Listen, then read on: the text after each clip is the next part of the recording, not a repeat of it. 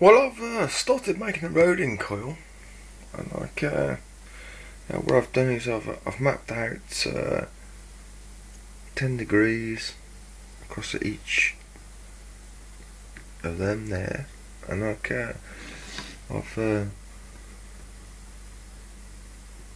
made sure I've rolled up enough wire to be able to do it. And what I've made it out of is I've seen on the internet that people are using the Fisher Price ones. So what I've done is I've used the biggest one I could find, and as I'm making it, I'm quite amazed at the complexity of it. The either side, it's mathematically, it's brilliant.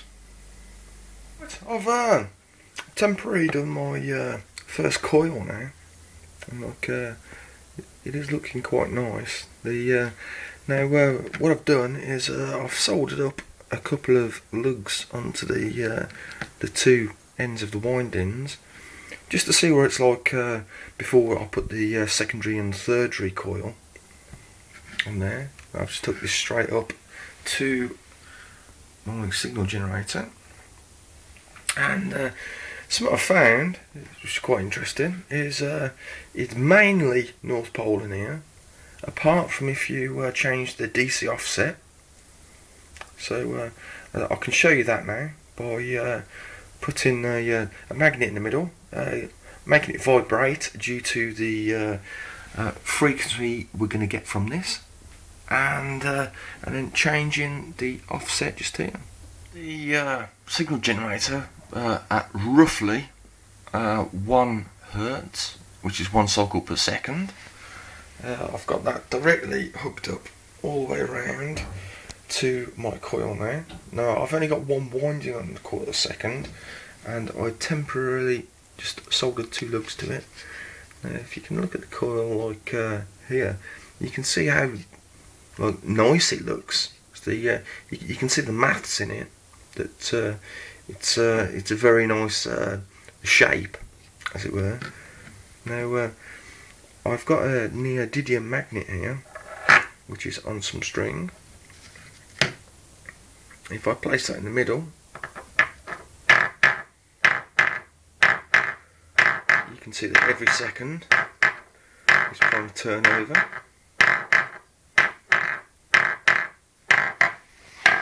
So if we increase that now,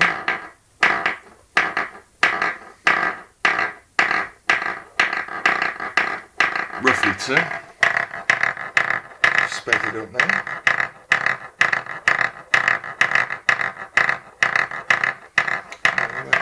So I think the interesting thing will start happening when we go in the higher range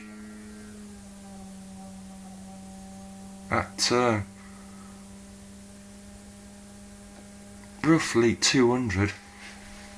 You can hear it humming. Or I can. I don't know if it's coming over the... Oh, that's better.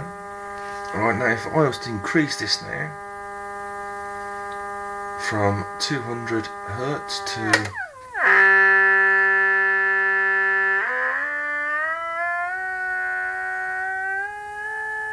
it's just gone over 400, 600, 700.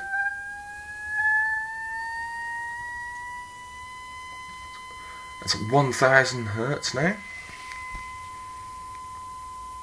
as you can see, and that's producing a sine wave through it. And if we continue to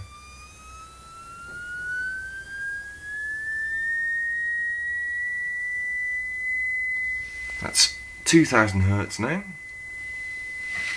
Now if we go up another scale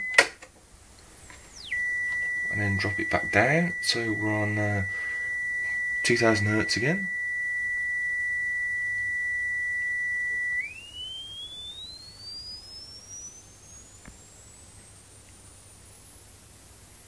That's 10,000. But something I found quite interesting is if we drop that back down to about 5,000-ish, and then we've got a thing called a DC offset. Now the DC offset is how or where the zero voltage is. Now if I turn it to the right now, it wants to turn towards the right. If I turn it all the way to the left, it wants to turn to the left.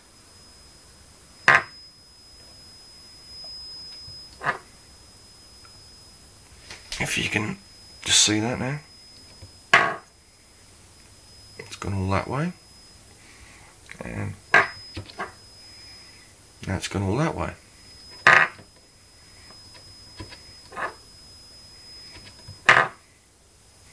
Which I thought was quite interesting, so we'll leave that in the centre for now, and then let's see if we can get any more audible noises from it. I think we're way beyond hearing there. What I've been playing around with is the fact that I've got my iPod here, or iPhone.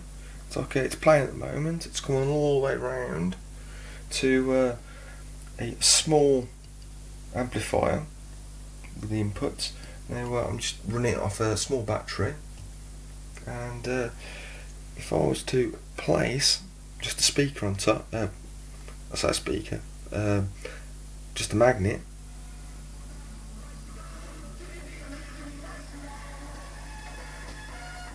you can hear noise coming from it.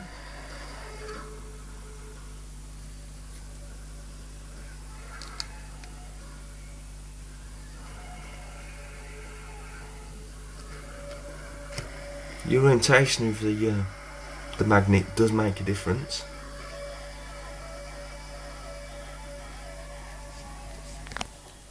Now I'm just going to try this with a neodymium now.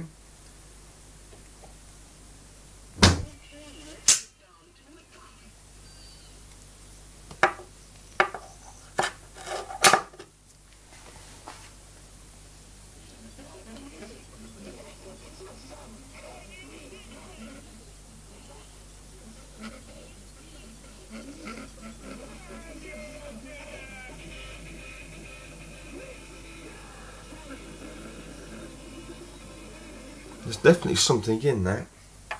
Like I think that perhaps we could use that for a speaker.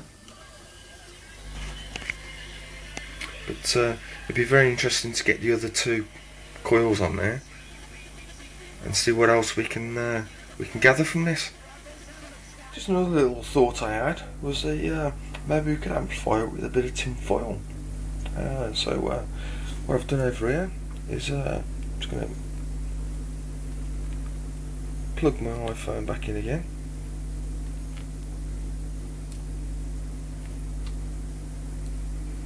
Now I'm going to press play.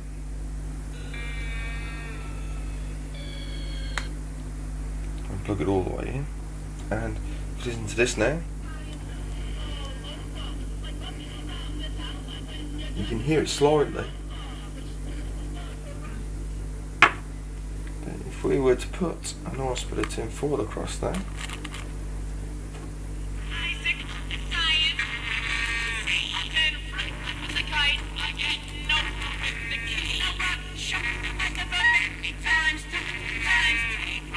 I found that quite shocking. Just turn it down slightly. You're getting a proper sound out of that now, which is great. Thanks for watching.